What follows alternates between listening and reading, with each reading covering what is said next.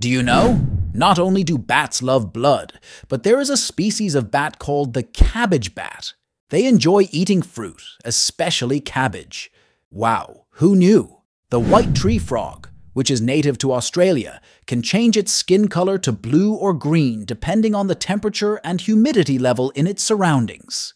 Dolphins love to play with water bubbles, which they create by expelling air through their nasal passages. They can collect and destroy the bubbles, like playing with water balloons. Wah, like children, guys. Ha ha ha.